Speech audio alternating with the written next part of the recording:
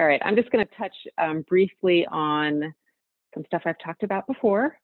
I'm just going to spend a few minutes on vaccines, sort of the light at the end of the tunnel, right?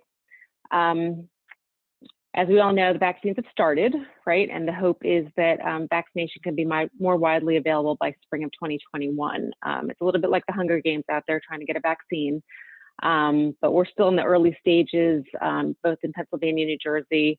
As far as who can get vaccinated, it's mostly just essential workers and some of the older populations. But everything I'm reading, the hope is that by spring, it'll open up and more of us will be able to get vaccinated. So the biggest question we're getting, and I've talked to many, many members over the last few weeks about the employers requiring vaccines. So the first thing is to remember, we're still in a very limited availability situation. So even if you are going to require vaccines, you want a long time frame on that. I talked to one member, they decided to put in a mandatory vaccine policy. They gave their employees 2 weeks to get vaccinated. No one could get an appointment within 2 weeks. So start with that, very limited availability. When might your folks have availability? Are you going to be able to help your employees find vaccines? You know, the law tells us, the EEOC tells us that employers can establish legitimate health and safety requirements that are job related and consistent with business necessity. We've seen that around flu vaccines, but with regard to the flu vaccine, it's really only been healthcare workers who have mandated those. And there have been big legal battles over the mandating of flu vaccines. Generally speaking, it comes out on the side of the employer. But there always needs to be room for reasonable accommodation around potential disabilities or religion. And when we say religion, it doesn't have to be the organized religions that most of us think of. It has to be a sincerely held belief. So there are people out there who may not say this is purely a religious belief. This is a belief that I hold, that I've never vaccinated. I've never vaccinated any members of my family. And that is something, generally speaking, that we need to accept and possibly accommodate. It's an interactive process, just like anything else would be. And if you have questions around that, if you're a member, please reach out to us on the hotline, or if not, reach out to your employment attorney. You guys heard me talk a lot about the carrot versus stick approach. And you all know I favor the carrot approach, right? Because if your employees refuse the vaccine, or if you require the vaccine, your employees refuse, what are you going to do? That's your threshold question. I just had this conversation with the member last week, and they ultimately decided to go towards voluntary instead of mandating. Because when I asked the question, what are you going to do when your employees refuse? The only real answer to that is we're going to fire people. And a lot of employers are not comfortable with that. They're not comfortable with that because you're going to lose good people. You're not comfortable with that because you're going to spend time, energy, and money finding new people. Real good example of that, there's a nursing home in Bucks County that was hard hit back in March, April, May timeframe. They lost a lot of residents, and they said, we're going to mandate this vaccine. And then when it was rolled out, only a little more than half of their employees agreed to get the vaccine. So they're in a fight right now. They're a unionized workforce trying to figure out what to do with that. Are they really going to fire all these people? So keep that in mind. That could be the result, and that's not necessarily a good result. Potential for legal challenges. I've said this before. You know, the employees who are our members, generally speaking, don't want to spend, again, time, energy, and money fighting this in the courts. Leave that, like I always say to the big boys. Let the large healthcare systems, let the large corporations fight that fight. It makes more sense for you to put your resources elsewhere. And then another interesting thing that's coming up, and I've seen this more theoretical, but what I've been reading articles that say, if the employer mandates the vaccine and the employee has an adverse reaction to the vaccine, it could become a workers' comp event.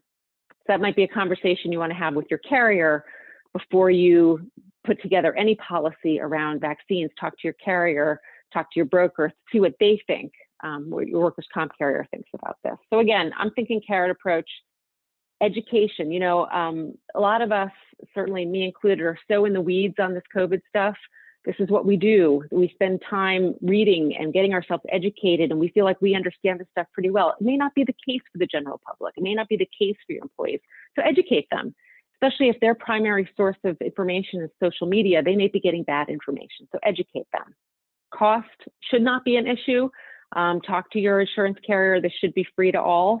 And make vaccine as easy as possible. I'm seeing employers give time off to get for the vaccination appointment, time off should you have any side effects, because what we're hearing, especially with second doses, that you might have a day or two of flu-like symptoms.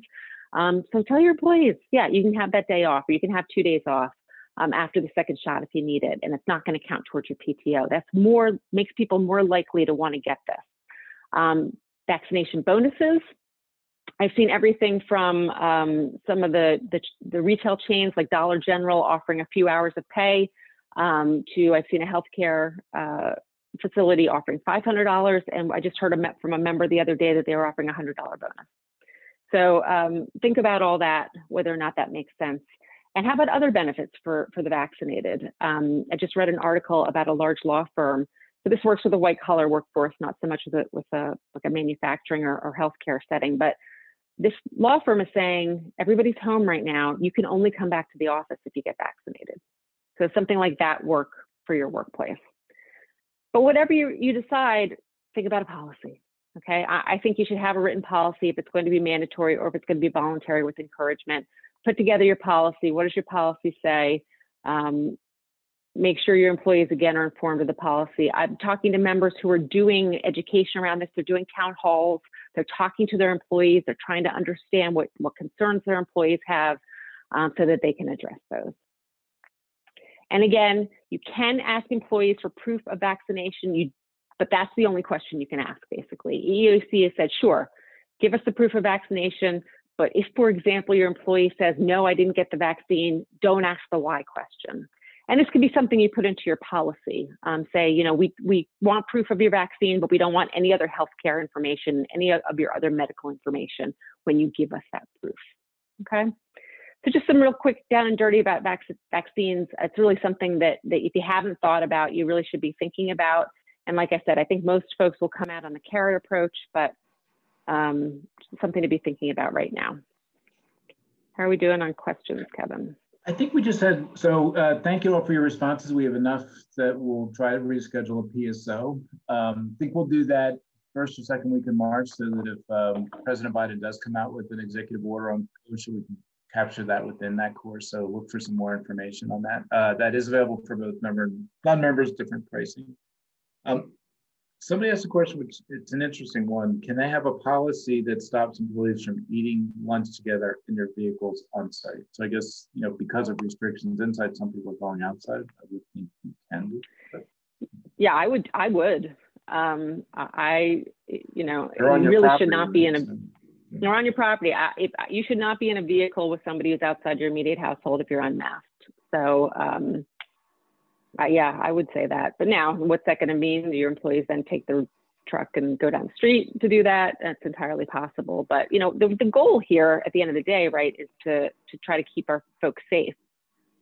Because for a couple of reasons. One, because it's the right thing to do, but also because, as Aaron alluded to before, you get 4 or 5 employees sick, you're shutting down a line. You know, you can't do what you want to do. So there's a lot of good reasons to try to enforce these policies.